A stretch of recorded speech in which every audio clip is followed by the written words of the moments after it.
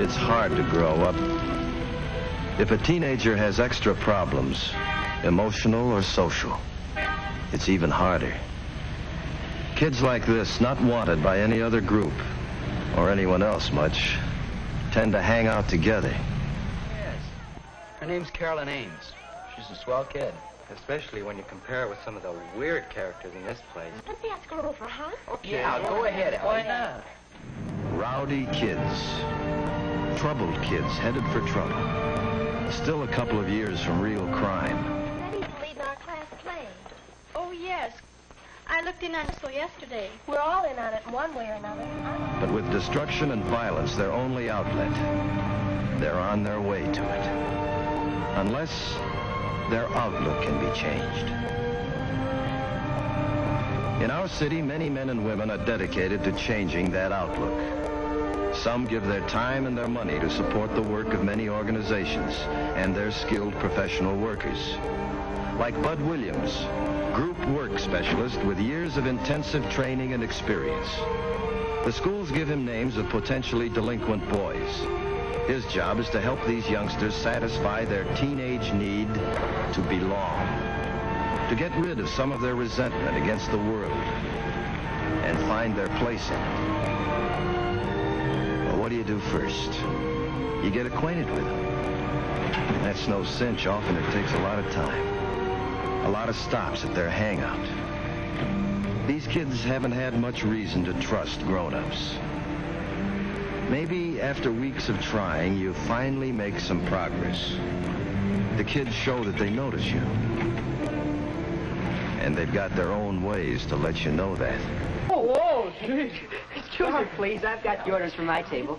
Just helping out during rush hour, Bob. Gee, thanks a lot, Chick. That's swelling. Okay, Bob. You don't want to fail these kids. You've got to prove that you're one grown-up they can trust. That you mean it when you say to them, I like you, though I don't always like what you do. Get them to believe that, and maybe some of the anger will go out of them. The dangerous, seething hostility. Nothing like being Miss Popularity. Yeah. Yeah. Meow, meow. Okay, Ellie. They do keep that date the following Friday, and they give the clubhouse the once-over. At first, they're plenty wary, looking for a joker in the setup. If they like anything here, they'll never admit it. Oh, Phil, could you have it ready by next week and bring it over to my house? I guess so. Some of the gang's coming over Thursday night, and we could have a lot of fun with it. You will come, won't you? And you wait, not pushing. And you know there's one thing here they might go for.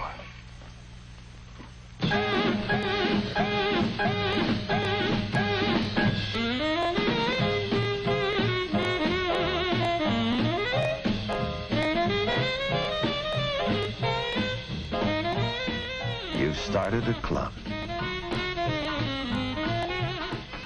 But that doesn't mean that everything is sweetness and light. Personally, I think that something like this is better for carving. The knife. Always the knife. A poor substitute for understanding, for strength, for love. That's Jerry's equalizer, Mr. Phillips. Perhaps you can help me with the problem. I'd like your advice, Jim. My advice? Yes, I've got quite a serious problem. That day on the playground. What was it Bud told him? Pick out the most popular boys and girls in school and keep an eye on them. Try to figure out why people like them. Not that you'll ever be just like any of them, but you might learn something. Well, see you at dinner. Jerry and his family weren't the only ones helped that day.